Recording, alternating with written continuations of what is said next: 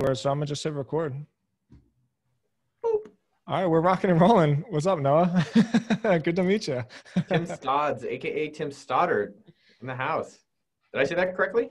Yeah, you nailed it actually. First try. Most people usually say stuttered, and I'm just like kind of roll my eyes at it, but you nailed it. Thank you. Ugh.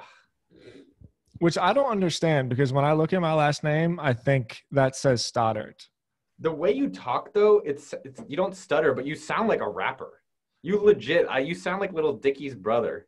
Well, Lil Dicky's from Cheltenham. He grew up in the neighborhood next to me. I grew up Oh in yeah, you guys sound similar. Are yeah, you we Jewish got like the him? same Philly accent. Are you Jewish? No, he's very Jewish, but we kind of look alike. You guys look, dude, you're like the Little Dicky of copy. Yeah.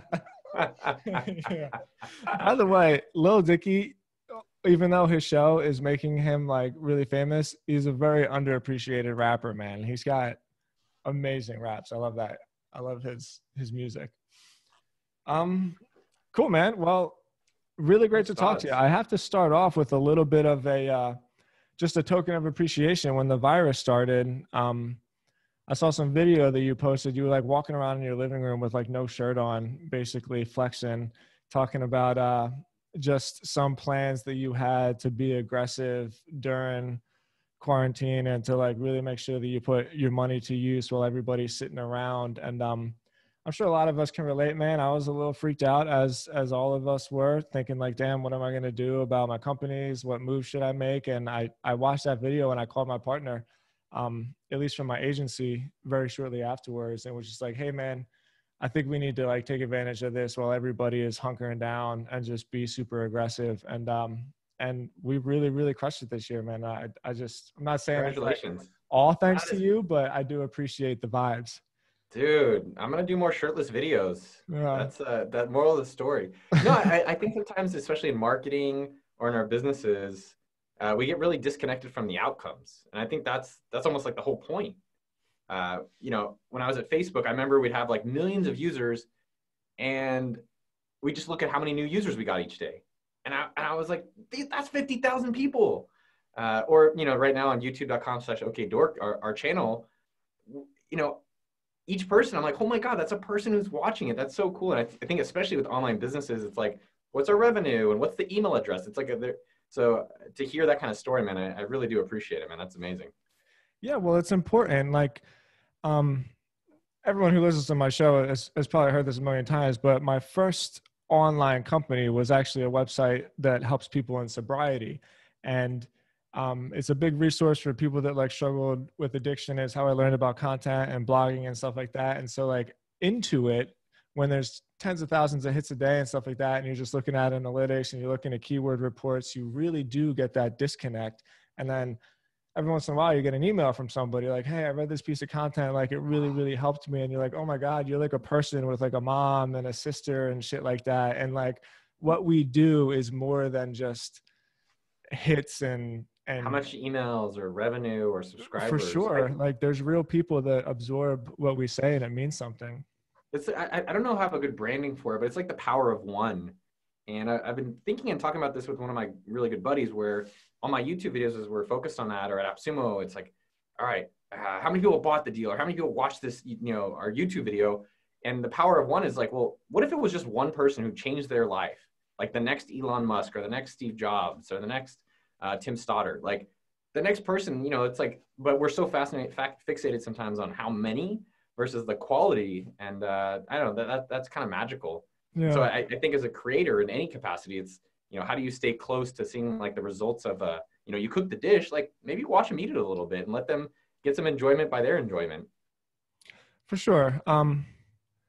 It's important to keep that perspective, and I appreciate you going down that route with me. Okay. So I want to learn a little bit what you've been up to, man. You got a cool thing going. Obviously you've had like huge success with your companies, and you've been not just with your companies, like you've done things that I think is worthy of note, because you've done it in a lot of different sort of pockets and industries that like wouldn't necessarily vibe. Like being a good product developer doesn't necessarily make you a good content marketer, doesn't necessarily make you a good like copywriter, so to speak, Yeah. And And every time I see what you're doing, I think to myself, like, damn, he's got a decent podcast following. Like if I check out sumo.com, I'm like, man, there's some good copy on here. Like he's got the content marketing thing. Now you got SendFox happening. Like, one, where are you getting the chops with all these ideas? And like, was that an intentional thing? Do you just think of some shit and then run with it? Or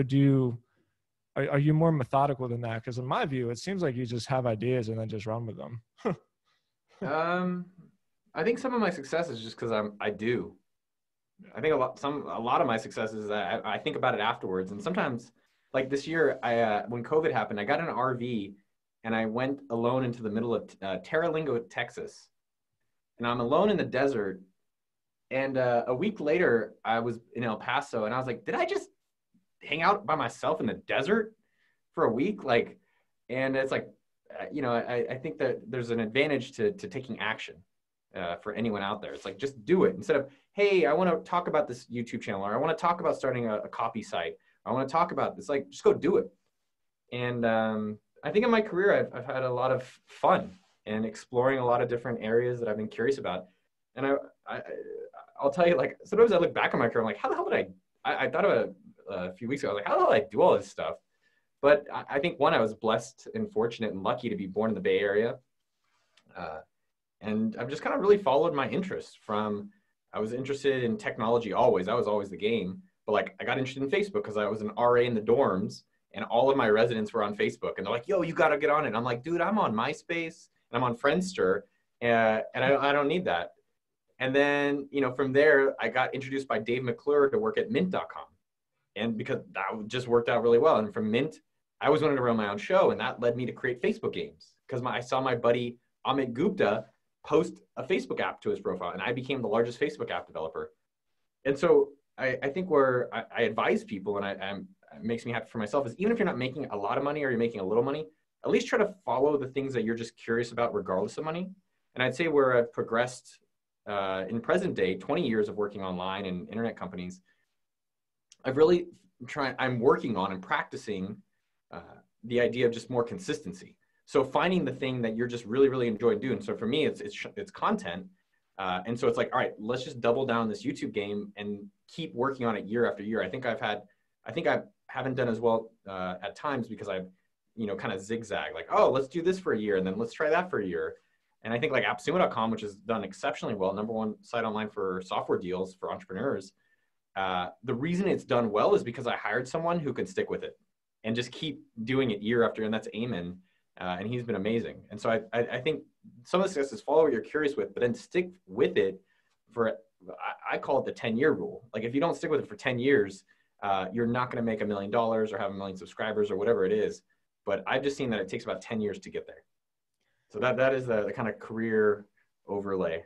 Yeah, man, I want to stick on this a little bit because I don't know if struggle is the right word. I second guess sometimes decision-making because I'm sure you can relate to this, and I'm sure a lot of other people listening can relate to this. There's the concept of keep action, don't think too much about the results, do the next right thing in front of you, trust the process, enjoy the practice, keep chipping away. And then there's the other side of it where it's like, no, there's value to taking a step back, being methodical, like really knowing what the fuck you're trying to do before you do it, and then being like a master executor, right? And some days I'll think to myself, like, okay, this is all I'm doing, and I'm not doing anything else for the next 10 years. And I'm like doubling down on this. And then the very next day I'll get an email from somebody saying like, man, I found a really cool opening in like test prep. And like, if you give me $25,000, I think we can flip a website in like 2 or 3 years, like, I think this is really cool. What do you think? And so it's kind of like that curse of opportunity, right? Where there's so many things to do. How do you pick one thing to do? But I don't even know if there's a question here. I'm just I understand where you're going with it. I have an opinion if you'd like to hear. Well, please. I'm not asking you a question as much as I'm looking for like your insight on that constant battle behind like, here's this new thing that looks cool over here. What's the time commitment? What am I sacrificing to approach this new idea, and how you struggle with that? So a few things. One, I don't have any ideas. People are like, oh, like our companies do well. I've made millions of dollars over the years. Like I've done well. And I'm like, I feel very blessed. But I don't have a lot of business ideas. People are like, yo, you must have all these ideas you want to do. I'm like, I literally have almost nothing. Like I got nothing. I think that's number one. It's more like I'm happy. I think lately I've just found the thing I can keep doing. I can do for free. And I think that's kind of what am I doing for free? I'm like, I got to do YouTube all day. Like, and I can talk to people like you that are doing interesting stuff. Like, this is my life. Like, this is awesome. And number two, I think there's a question about what is the best return on time. Yeah. So everyone's focused on their ROI. ROI. Well, guess what? When you die with all the money, who cares? Mm-hmm. So the point is, between now and when you die with the money, what do you feel? Each of us individually have to decide that. What do we feel is a good use of our time? So let me give you an example. AppSumo.com is a 8-figure company, amazing people, amazing customers, all this great stuff. I don't want to do that full time. I just don't. And I could go and work on things with AppSumo that would probably help us make a lot of millions of dollars more. But I just don't want to spend my time on that. I'd rather do YouTube where we get like 5,000 cool people watching a video or 10,000. And so with YouTube specifically, there's times where I don't feel like I'm actually getting a good use of my time. We get like 100 views or 500 views. I'm like, okay, well, if I'm going to do this, I want to enjoy it and I'd like to have a good return on time. And it's figuring out that balance. In terms of opportunities, the number one thing I've seen where people get messed up, you're swearing. I know you're in Nashville, so I don't like swearing to people that are in Nashville. The number one thing I've seen that when people are open to opportunities is because they don't have a clear goal. And so what I mean by that is like today I got an Instagram, someone slid into my DMs, a dude, and he was like, yo, bro, you got to get on TikTok. I'm going to get you big on TikTok.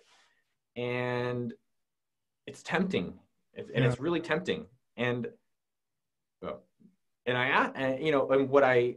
helped me over the years is having very clear definitions of where I'm trying to go, at least just this year. So the way I do it is this year, our goal, the only goal I had professionally was to get 100,000 YouTube subscribers. That was the only thing. If you ask me any day, it's like, if it helps me do that, I will do it. And so everything else that's not towards that direct goal just gets put in the bucket for next year. So the TikTok guy, I was like, I can talk to you in 2021, or even interviews. It's like, hey, I want to chat with you about yourself. I'm like, if it helps me go on YouTube and grow the YouTube audience, sure. If it's not towards that, next year. And it'll keep being next year or no. And so I think for you, I wonder, you bought Copyblogger, which I want to hear a little bit about that. Yeah. But if it's like, hey, if my goal is to get Copyblogger to this much revenue or this much email or this much audience size, everything outside that scope is a no. That sounds really great. And it sounds great for like my clarity of mind as well. I think one of my problems, it's like a blessing and a curse type thing, is I just love SEO so much. And I just see the world through like keywords. Like really, like you can know anything you want to know about human behavior, about what's cool, about what countries are doing what by what they search on Google. It's like, it's dangerously freaky, but I find it really fascinating. And so when there's keyword opportunities, I feel just really confident in the ability to like take advantage of it. Right.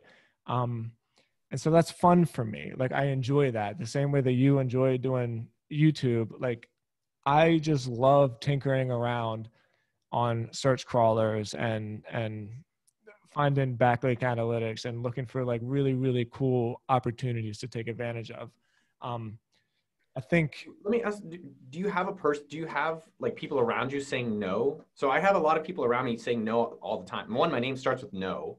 So just my if you don't have a clear goal, I wonder, are you surrounding yourself? Like we have an advisor who is basically, every time I talk to him, he's like, how could you 10X it? That's all he ever says to me. He doesn't say anything else.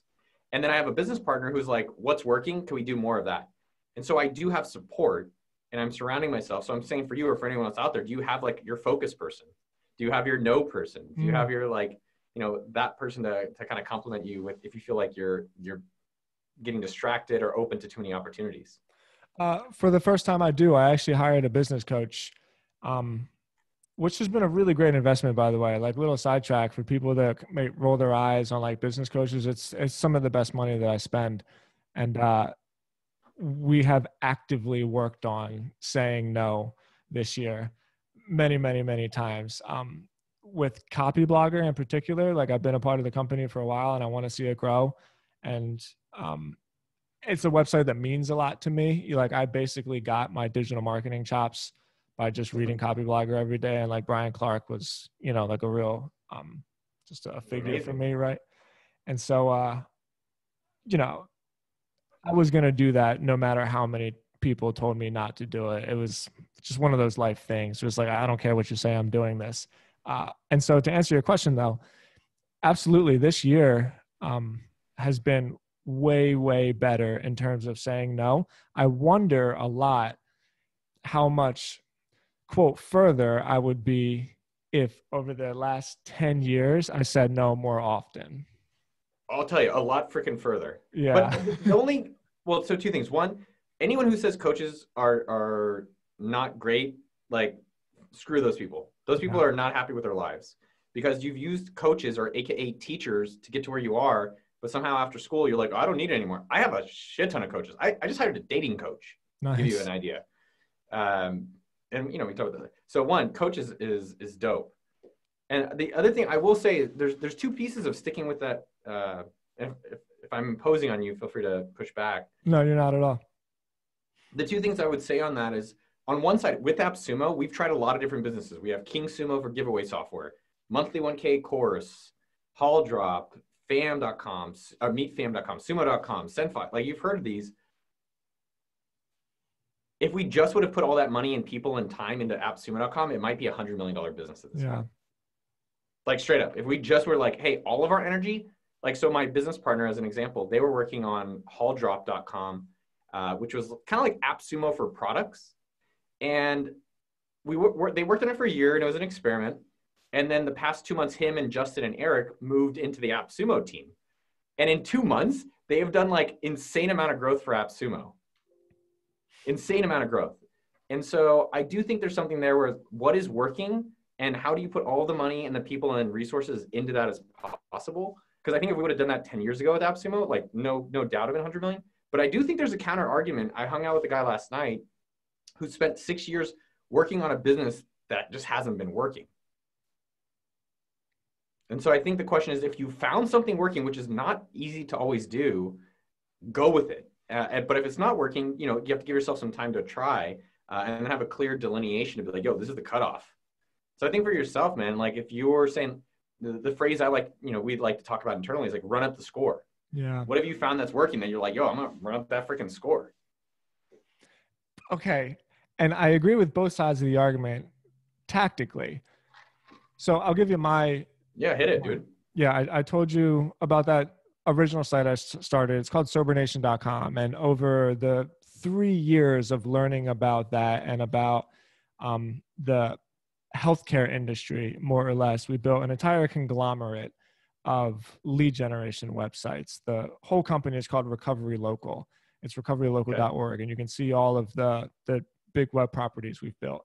And if we did nothing but work on those websites, I can't even fathom where it would be. But then I think to myself, by expanding my horizons a little bit, there was all this other super fun shit that I got to do. Because the Recovery Local stuff, as much as I'm passionate about it and I feel really good about the people that you help and about the industry and it's like really needed, it's still really tedious, dry SEO database work. And like, oh my God, if it was 10 years later and like, yeah, sure. Let's say that, you know, we were doing 10 times what we're doing now and I can sit in a bigger house and a bigger place and everything is 10 times what it is, except my experiences. Would that have accounted for a better life? And like hindsight's always 20/20, right? Who knows? But I think about that as well. Like when is being so laser focused and linearly driven towards a goal a detriment to like your overall quality of life? I think I've always done very well when I've had a very clear goal that I wanted. So this year I want to do 100,000 push-ups. So I do 350 push-ups every single day. And the idea of like, I want this and it's clear, it's been helpful. The same thing with YouTube, youtube.com/okdork. It's like, I want to get to 100,000 subscribers. Everything is about that. It's easy to plan, not easy, but I've planned it. We've had struggles. But like, honestly, we're at I 97,100 was just people. gonna say you're pretty close, right? I checked it when I got the Damn email close, from your dude. Damn boy. close. And I'll tell you, it's tough, dude.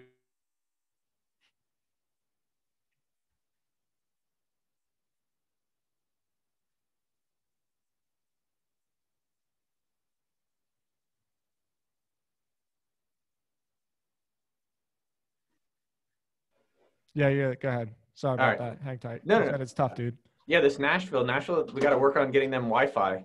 Bro, you. Yeah. You guys got great food though. Yeah, amazing food. But I think what's helpful is like having some goal that's really going to be challenging. I only work in 1 year segments.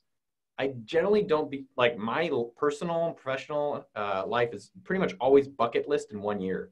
And Nice. I find that, and I think having clear objective numbers and then and it's got to be challenging has been honestly the best way that I found the most fulfillment in the work I've done. And let's put a little and sign on that is as you're doing it, the whole point, like let's say you want to get $1 million, be like, yo, I want to get $1 million. Guess what? You get $1 million, your life still might suck. I know. Which is, I mean, it'll suck less because you're rich now, It'll which is suck awesome. less, but it doesn't But make it better. yeah, It just I hate when rich potentially. people say shit like that. I'm like, yo, shut up, rich ass. I But know. I think the point I'm trying to make is it's that journey where like, hey, I'm working on SEO because I like seeing what people are doing, or I'm working on health, or I'm working on sharing marketing tips, which is what I like to do on my stuff, or AppSumo. So it's finding that thing that you are enjoying the fulfillment of the journey all along. Because I think for many years, man, I'll be real with you. Like I've always felt that it's only when I get the goal that I'm going to be finally happy. Mm. And I always got the goal, right? Like I got millions of dollars, or we got to this thing, or I got this thing, and I was like, still not feeling good.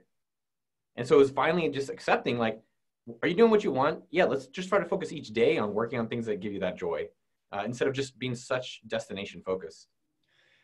Uh, if I may say, and this is the first time talking with you, I think you start to learn about people even from afar through what they write and what they say. But you seem like personally, you're just in a good spot, personally, professionally, whatever. Maybe that's completely off the mark, but your vibe and your podcast and stuff seems like you're in a good place. I I think if I'm real with you, I think I've wasted the past 3 years of my life, like straight up wasted. And it's not like I feel like I was in a relationship where I wasted her time, and I don't know if I chose correctly. I think professionally, I wasn't really. A lot of entrepreneurs do this. They're like, I'm going to try the business out. Like they do like this one toe thing and they try it out. And then if it's like, well, it didn't work. It's like, well, you didn't really try. You didn't do anything. And I think with work, I was like, I'll do this. I'll try that. I'll do it. I wasn't really committed. And I think this year I broke up in the relationship. And then I said to myself, like, what do you really want to do? And, finding those things for me and for everyone is amazing. And Yeah. it's just like, how do we put ourselves in that place? It doesn't mean every day is great. Yeah. Like Monday, Tuesday, Monday was kind of like, actually Monday, Tuesday were awesome days, but I have down days like every other human. And, I think at least though, I'm like, yo, am I working and spending my life around the people and the activities that I want to do? And it makes it a lot easier that way. That's great to hear. Nice, Okay. man. I want to transition a little bit. Your show, do whatever you want. Yeah, well, I'm always very selfish in my show. Like I basically Good. try to ask questions that like I want to know. And if nobody listens to it, at least I got what I like wanted out of it. But I want to talk about SendFox. Ooh, dope. Yeah, I thought this was like a fascinating decision and it applies to me. And I'll give you a little bit of context. I'll tell you why. For bigger brands with large email lists that have to be very well organized, I think there's other applications that make sense. But one of the things I remember you saying is that some of those applications are very, very expensive. And for just a regular person that just wants to send an email, like why are you paying $60 a month to send a once a week email? It doesn't make any sense. And so, but then I also think to myself, getting into the email service provider space is no joke. I mean, MailChimp does what, like 50 billion? ConvertKit is probably like 40 million, something, huge Like brand growing every day. And MailChimp so, does $1 billion a year in revenue. $1 billion. MailChimp, $1 billion. crazy, And I right? think ConvertKit's 20 million. SendFox does about $1 million at this point a year. Well, okay. And sure, you're like, small fish in the pond or whatever, but even still nudging your way into the email space it's kind of like a silly thing to do. Like, I don't know. It seems like a very, very difficult market to get into. And so when was the moment when you just decided, like, you know what? I think there's an opening here, even though you're swimming with like the great white sharks of the software world. Let's just do it anyway. I think there's a lot of times where being naive is an advantage. Yeah. I think where a lot of people, a lot of smart people, very intellectual people fail is because they're too smart. And there's a lot of dumb people who get wealthy or have more success or fulfillment in life because they're not, well, it's not going to work because of this. A lot of entrepreneurs do that. They're like, well, I don't know. What about that? And I think for email marketing specifically, I think where our advantage is what is, and this is true for every business. If you're a blogger, a podcaster, software, content maker, whatever it is, what are you doing that is unique? But what most people end up doing is, oh, everyone's doing it vanilla. I'll just go vanilla. And they're like, well, why isn't it working? I'm like, well, because it's vanilla. No one wants to eat it. Mm. You got to go like cinnamon, or you got to go like pho, or like whatever kind of unique flavor you want to do that. You're like, I'm going to do a Korean burrito, right? Like, oh, that's different. You don't have that too often. And so with SendFox, I think there's generally almost always room in markets for businesses. There's unlimited money out there. That's a whole nother discussion, but there's almost unlimited opportunity, and you have to figure out where's your place to win. And I think many people are like, let me play games I can't win versus let me go play games I'm going to win in.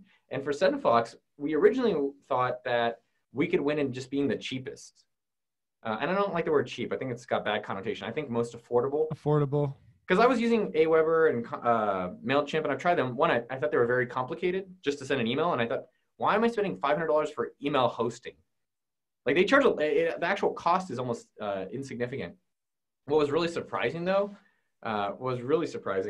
is that when we tried to tell people to come pay at these prices, Tim, they're like, we don't care that it's cheaper. No one cared that it was cheaper. I was one of the few people that cared that it was cheaper. And so it's been a bit of a challenge to figure out where can SendFox win in the email marketing space. So we've tried to make it simpler. I think we're kind of simpler, not significantly. I think where we've had some success is kind of targeting content creators. So how do we make it easy for content creators to create emails and send emails? But I think we've found some product market fit, which is, but do I think we've really dialed in what makes us like super unique and have a huge advantage? No, I would say no. That's the fun part, I think, though. That's the part that like sucks when you're in it. And then 5 years later, it's like, yeah, you remember when we were all like sitting around trying to figure out how to do this and we thought it sucked at the time and now we wish we could go back? That's a difficult question because we all have, generally the same amount, we all have the same amount of time a day. We're all going to live, relatively similar amount of years. And in this planet that we're spinning around in, it's, how do we use our time effectively? And so it's nice to use your time that gets rewarded either with money or with people using it or benefits, whatever that is. Mm-hmm. And with SendFox, we're evaluating. I love SendFox. The team that works on it, David, who runs it, is amazing, and all the people are so great. But we're evaluating, like, is there something else we could be working on that will help more people and have a bigger upside of opportunity? And I think that most businesses, I don't think they kill things enough, and they probably don't experiment enough. And I think that's how you end up going out of business. Which is also hard because we're also saying in the beginning of the show to like stick with something for 10 years. Exactly. Both is the answer, my man. Exactly. And it's such a hard thing to explain to people where I only know how to do it because I just tried so many stupid things so many times that didn't work. And then it hurts sometimes when you have to kill projects that, so for instance, I was building a stem cell lead gen site. I think stem cells are really fascinating. I'm really into the science behind them. And it just wasn't working, man. And like, I was so convinced that there was something there, but it comes that time where you think I'm sacrificing my time on the rowing machine. I'm sacrificing like my time to sit down and actually eat without thinking about what I should be doing and just like appreciating my food and just like being there in the moment. I'm sacrificing all these little moments of just staring off into space, and I'm not getting the value of my time by obsessing over this project that may work, but right now it just isn't. And it's a tough thing to know how to do. You just have to kind of fall on your face a bunch. Yeah. I mean, I think what gets challenging as you get older is you have more experiences that keep you in the same rut. Um, you're like, this didn't work before, so it can never work again, which may or may not be true. And that's hard because you get experience, you get also comfortable. Like you're married, you're like, well, this is what I know, this is what I'm used to. Yeah. Okay. I want to step back a little bit because you actually said something in passing that really caught my attention. And it's a topic that I love to talk about because it's been one of the huge transformations for me being entrepreneurial. You talked about unlimited money, unlimited opportunity. And I think one of the challenging things, especially about the internet, is there's so many people all saying like, hey, look at me and this great idea I have. How on earth could there possibly be space for like little insignificant me? Oof. Right. And man, that was a hard lesson for me to learn. I mean, wasn't poor by any means, but like working class, blue collar, lower class family, thinking that like my life was just going to be swinging hammers, and like, how on earth could I possibly be like wealthy or live in abundance? Right. And as I've, I guess, had more success and gotten older, you really see that there's just infinite opportunity out there for everybody. And it's a difficult thing to say to somebody because you almost have to learn it for yourself to like actually get it right. But I'm definitely curious about your insight on that. You said it in passing, but anytime somebody brings up that topic, I always like to stick with it for a minute. I mean, maybe tell me more where you're coming from. It's something I've thought about. I'm 38, and so I've thought about it for years. Where I thought I was trapped in middle class. Well, is that where you were thinking, or like where's your mindset at? Sure, I am thinking about it in terms of like being trapped in a class or whatever. Like I think that's kind of difficult to define, right? Like who says when I'm in like the next class? I'm doing air quotes for all of you listening. But really what I was referring to is escaping like that mental block of thinking in scarcity and thinking like there's only a limited amount of whatever. And so I have to like grab my piece of the pie, as opposed to building something that like creates more. And that's one of the things I love about internet companies is there's so much leverage on them that it creates knowledge, it creates community, and like out of that, this new thing that didn't exist before is born, and all of a sudden there's a business there, you know. You've done that many times, right? Like SendFox was a nothing until all of a sudden it was a something, and now look at all the people that are benefiting. Dude, so many people. Are you using it at all? No. Not yet. All right, maybe we'll switch you over. We'll get you upgraded. I like saying that. I think scarcity and abundance mindset, it's kind of like woo-woo talk. It's like when someone's like, oh, you got to sacrifice, or you got to surrendering. I think what's interesting about those moments, and I'm like a very jealous, regretful. I'm also happy, but I also have a lot of there's this house across the street from me, literally across the street. I tried to buy it 3 years ago, and I see it every freaking day. And finally, like a year ago, or not a year, but 8 months ago, I stopped being bothered about it. And I was like, why am I now not, I don't care about that. I was like, well, I finally have what I want. Yeah. And so I don't think about scarcity and abundance, right? Because I think a lot of that is like, am I just getting, I don't think anyone minds everyone getting what they want as long as they're getting what they want. Right? Like you don't mind your ex, like my ex-girlfriend, my ex-fiance, if she got a guy right now, like she got a new husband, I'd be jealous. Why? Because maybe I don't have my person. But I think a lot of that is just like being clear with what we really want, and are we really getting our own needs met? And then from that point of view, it's like, well, I want everyone else to get what their needs are met are too. Because, I don't want to do the oxygen in the airplane thing, because I think, it'll put your mask on, but I don't know if I believe in that. I think in terms of business specifically, I think there's unlimited money out there. Yeah. What's fascinating to me is the experiences of when we're feeling jealousy, like, because jealousy is scarcity. It's like, there's not enough. Yeah. So when you remember Bird and Lime Scooters? No. The scooters, like scooters on all the Oh cities. yeah, of course. Of course. Dude, The they razors. came out. Oh my God, they came out in Austin and I tried to invest in them. And I was so jealous. I was so unbelievably jealous, my man. I was like, that is the most genius idea. I can't believe it. Oh, like my company AppSumo and Sumo and all of our stuff sucks. I wish I could put my money in these guys. And it was a really great experience. They rejected me, so they wouldn't let me invest in their company. And it was a really fascinating experience to look back on and try to understand for me, and I think for everyone out there, because everyone's got this kind of same experience, which is, well, what was missing in my own life? And it was like, well, I wasn't really working on what I want, and my company wasn't the company, partly mine, wasn't doing what I wanted it to do.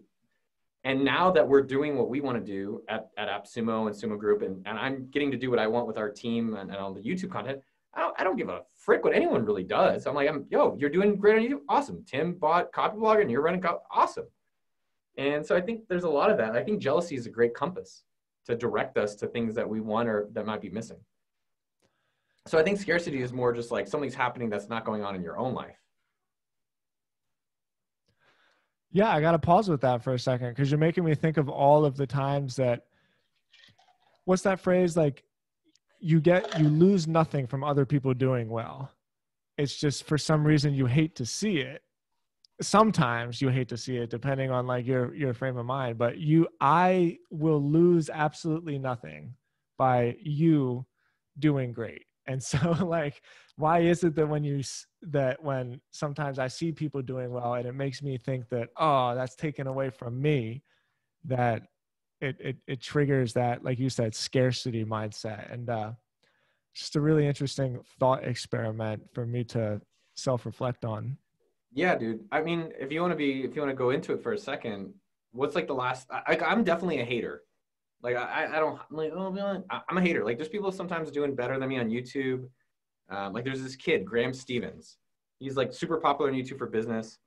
And I think what's interesting is to go into your hater, go into the person that you're hating, quote unquote, and be like, well, why am I hating this person? What are they doing? And honestly, it's mostly because we're impressed. Yeah. I'm like, yo, he's making great videos. And I don't really follow him that much or spend that much time on it. But I think, for you, like, what's the last instance of this? Because I'm saying maybe we can go into it. Oh God, it sucks to even have you ask this because Bro, I'd love to hear it. I'm almost positive that you know him, and because I really, really respect him, but it's probably Nat. I think Nat's blog is so fucking good, and I've spent so much time like writing really, really great in-depth content on my blog, on Copyblogger, on all my other stuff. And for some reason, having the way that you like want a YouTube channel, I just always wanted like a popular blog. I spent a ton of time writing, I really love it. I love the craft of writing, and Nat is such a fucking good writer. And man, when I see that he gets like a couple thousand shares on some shit that he wrote, and I was just like, oh, like you're kind of a fucking tool, but I'm only saying that because I wish that I was doing that. Yeah, right? Dude, that's very honest. I used to work with Nat, so I definitely had some hatred towards him too. Now, he lives in Austin, and there's, in our scarcity or jealousy, there's respect or admiration. And I wonder if your stuff was doing as well as you would like it to, which it may or may not be. You may not care about him. Mm-hmm. I remember I had a friend. He's a very popular, content creator, very, very, well-known, best-selling books, all that shit. And I was like so jealous of this fucking guy. And then the more that I just kept staying within my world and doing the things I really wanted, I was like, that's not me. And I don't like how he does it. And like, yeah, some is good, some is bad, but I'm doing the things I really want. So I guess I would ask that for you. Yeah. And it's funny how exactly where you say that, like at that time, like more earlier in the year, I was just struggling a lot with what my message was, finding different topics to write about, like sometimes I write about like crypto or something. A lot of times I write about health just because I'm really into health and fitness. And I was having a hard time really like identifying the the contribution that I wanted to put into the world. And I think what it was is when I would read his blog, like Nat is so confident in the things that he says and he writes, you know, it's almost like he writes like in his mind, he's already fully convinced that he knows what he's saying is like 100% factually accurate. And I think I've struggled with that way of writing because I don't know, I'm an emotional writer, I guess you could say. Like I'm good at writing about like what I see and what I'm feeling and like some cool ideas, you know, and he's probably a more right brain person. Like he's probably more of a mathematician type. Like his writing is very formatted and you're probably right, man. Like I saw that and I was like, damn, like I can't do that as good as him. And I'm fucking jealous about it. And that's probably why earlier in the year, I'd spend a lot of time like reading his shit and just like, man, I don't think I'm on this level, and it would bother me. There's a Steve Jobs quote that's like one of my, I have a few Steve Jobs quotes that I honestly think about all the time. Like, you know, every month I think about this. And one of them is that everything around you, I pulled it up, but everything around you that you call life was made up by people that were no smarter than you. And you can change it, you can influence it, and you can build your own things that other people can use.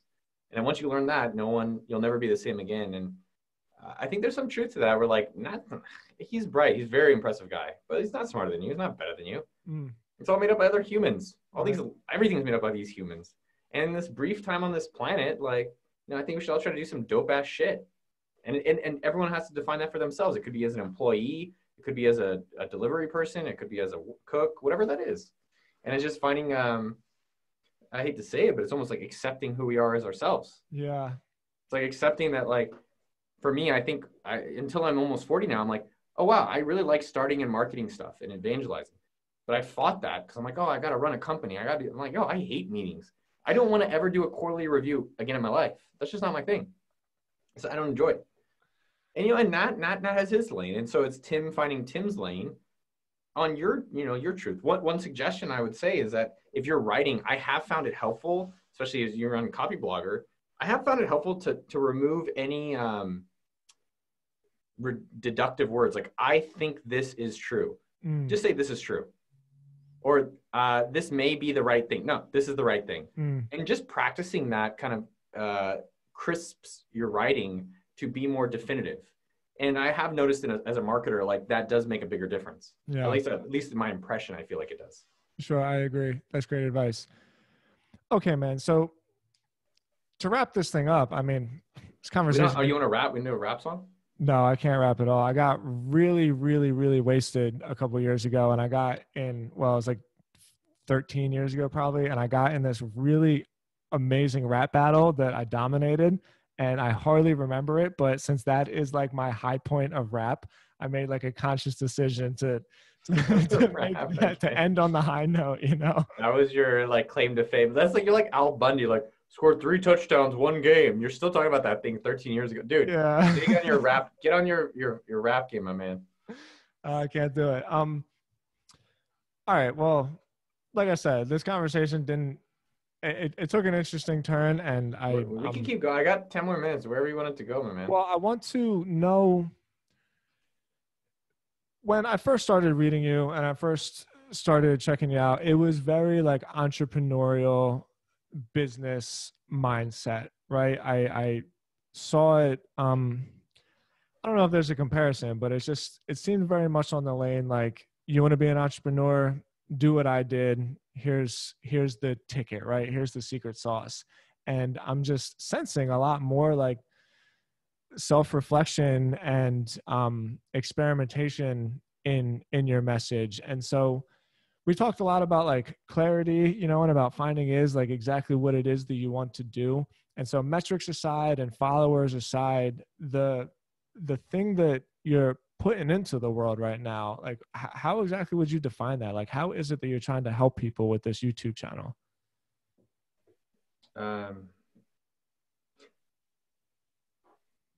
People, it's like you ask people like, oh, what's your purpose? I love helping people. I was like, I've never met anyone who doesn't like helping people. Yeah, me neither. It's like, I like ripping people off and giving them bad advice and doing the opposite things of what I tell them. I'll say like this YouTube journey this year, which is what I've focused on, has been some of the most fulfilling work I've ever done. And I'm very, we're almost at our 100,000 goal, and I'm Man, we've had a lot of challenges. We had to let go of one of our like we had a key video editor. We had to let him go. And it's been fulfilling as hell, man. Just helping these people. I think that's probably the biggest difference now is that I feel more connected with the work I get to do, and I get to see people's comments, and I get to hear stories like yours, like, "Hey, I watched this video, and it made all the difference." And so I think with for everyone, it's just like, how do you find the thing that gives you fulfillment? And honestly, if we had like 5 people watching, or 50,000, or 500,000, I think I feel pretty damn good. And every Friday, I do office hours on our YouTube show. So, if they subscribe to youtube.com/OKDork, I do office hours. And I don't care if there's like 50 or 100 or 150, or lately it's been like 200. I'm like, yo, it's awesome to like just hang out. And these people, I get to learn as much as these people get to learn from my experiences. So I don't know, a very original question, but it's been, I think it's been amazing to find something that I'll work on for free. I'd like to do it forever. I feel very fortunate that there's things I can share in my experiences in life so far. That's amazing. I'm definitely a fan. I'm rooting for you. Don't be a fan, just be a homie. I don't really like fans personally, because like fans puts you at a different level. I feel like homies, it's just like we're all at the same level. Like we go hang out. I'm like, actually it's been counterintuitive that I meet some of the people in my audience. I'm like, do you know that you're much smarter than me? I'm like, you're a lot better than who I am professionally, maybe personally too. And that's been actually awesome. And so, I think just for everyone, one of my dreams is for everyone to find that in their own careers, whether that's corporate, whether that's startup, whether that's medical or nonprofit. I don't give a shit. So what was your even original question? You were asking me basically just what your message is. The message that I think I'd like to share on YouTube specifically, I call it the audience the underdogs, that I felt like an underdog my whole life. Like I felt like when we were talking about abundance and scarcity, yeah, me too, man.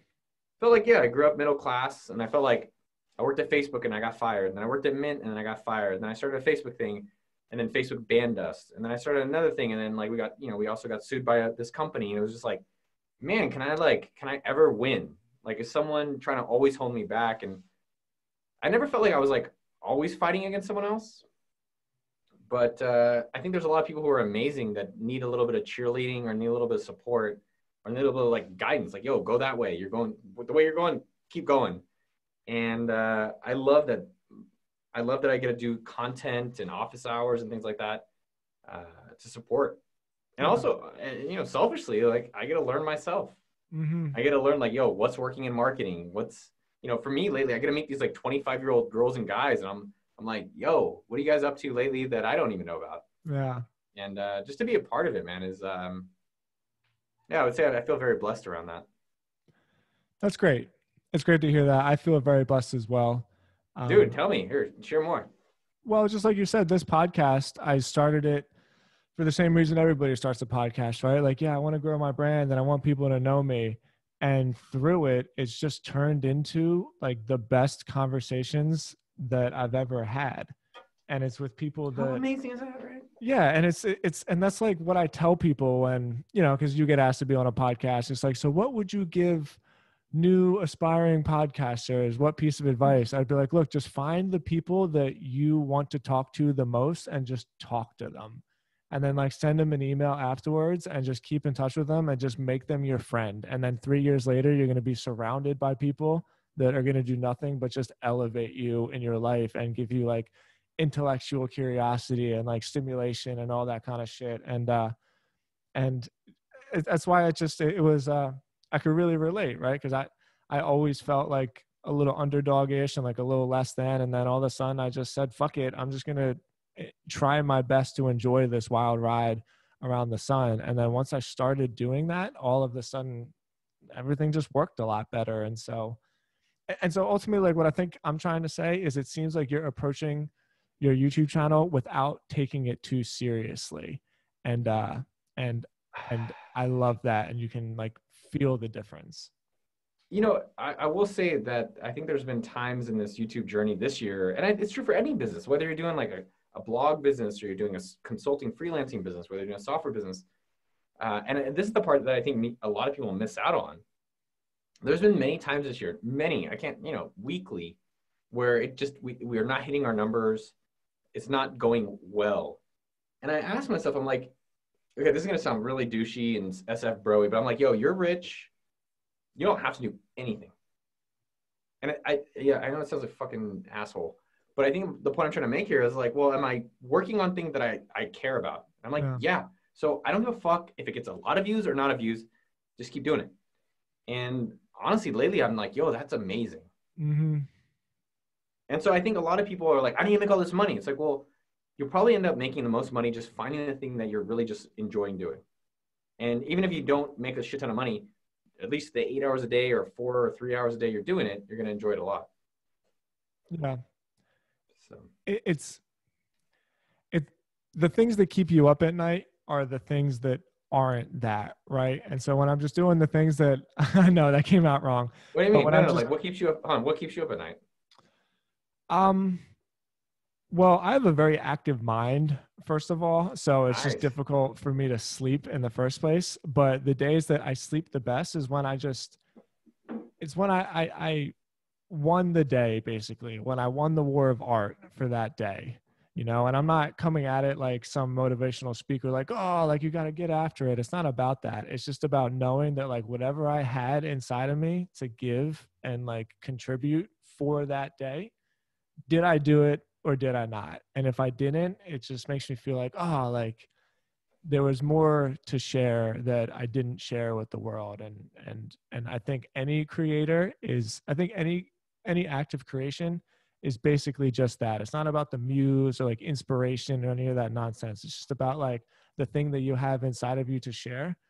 Did you share it? Even if nobody saw it, but like just that act of sharing it is the thing that I think makes people feel fulfilled.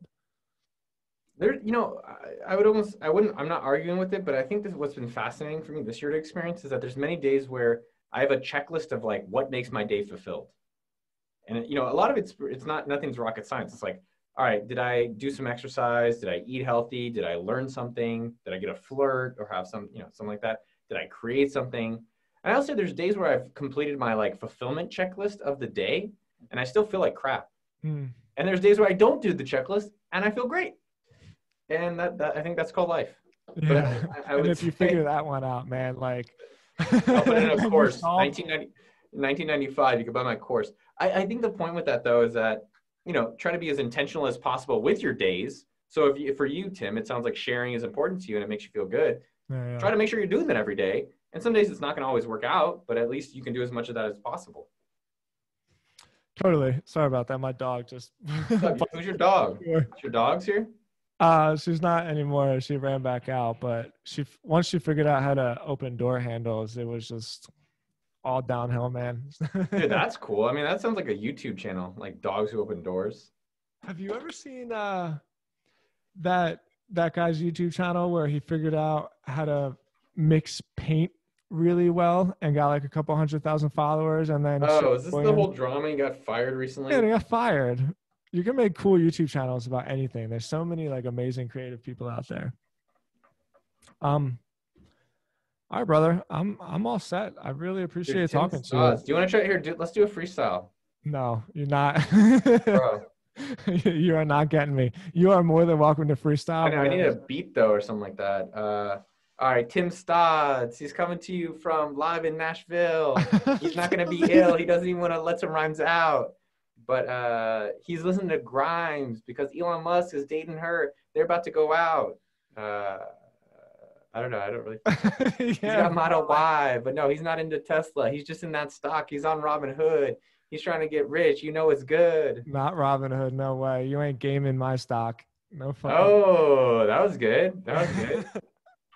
Yeah, Robinhood makes me really anxious, man. It's not for me because I don't participate in it. It makes me anxious for all of those kids that are like swiping buttons with balloons and celebration, not realizing that they just burnt like $8,000 in stocks. You only see the wins. You only see the wins. But I will say some of the funniest things I've ever seen online. If everyone wants to if you're in a bad mood, and I always have to remind myself this because I go through moods, human.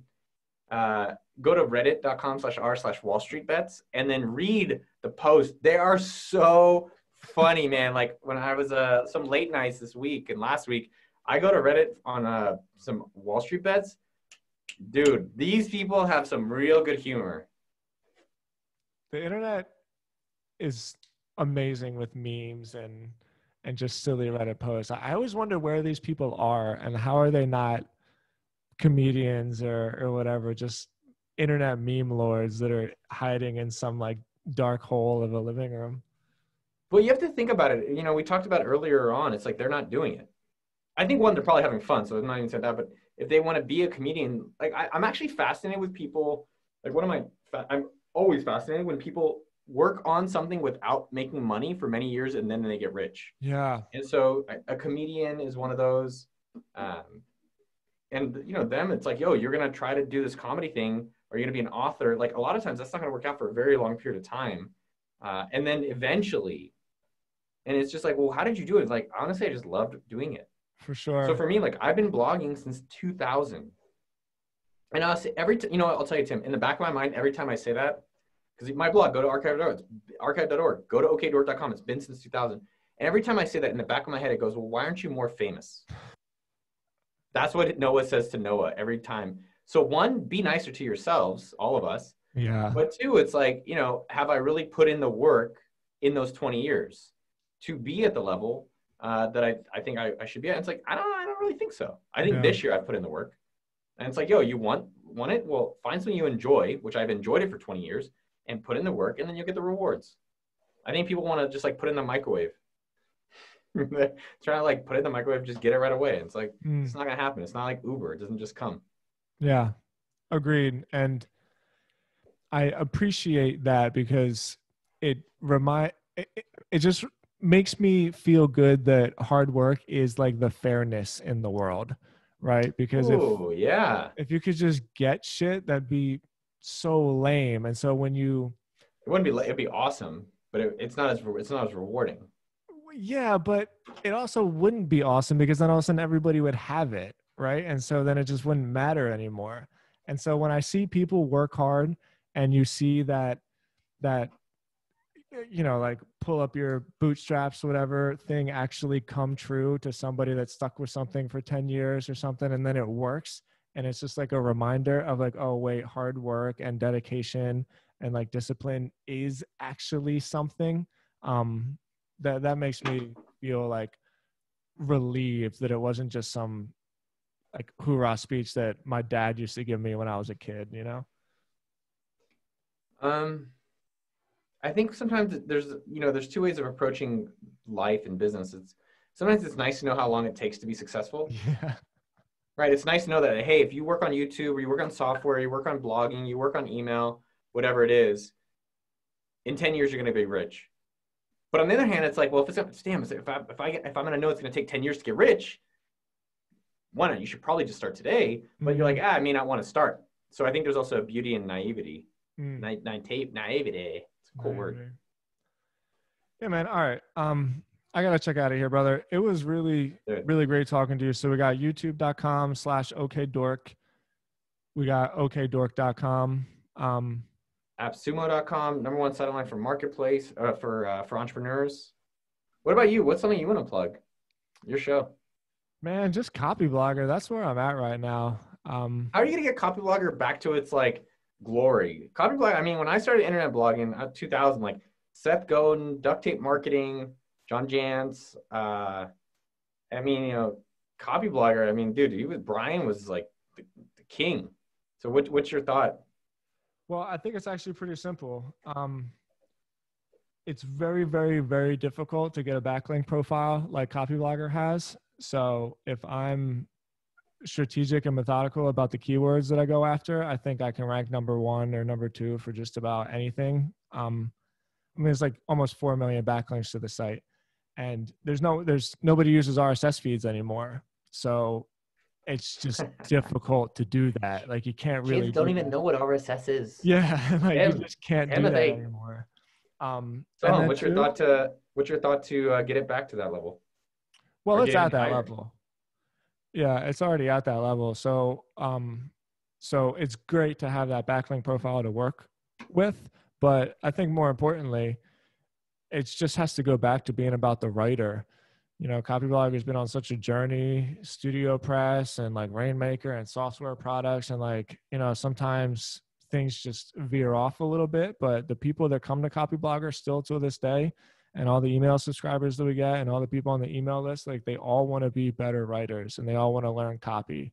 And it's like, no matter how big TikTok gets and no matter how crazy virtual reality gets, I just believe in my heart that we're still going to read words, and the people that are really, really good at formulating those words to convince people to do things are always going to be the ones that are like very highly sought after. So it's simple, man. It's just going to be good SEO, and it's going to be focusing on serving the writer.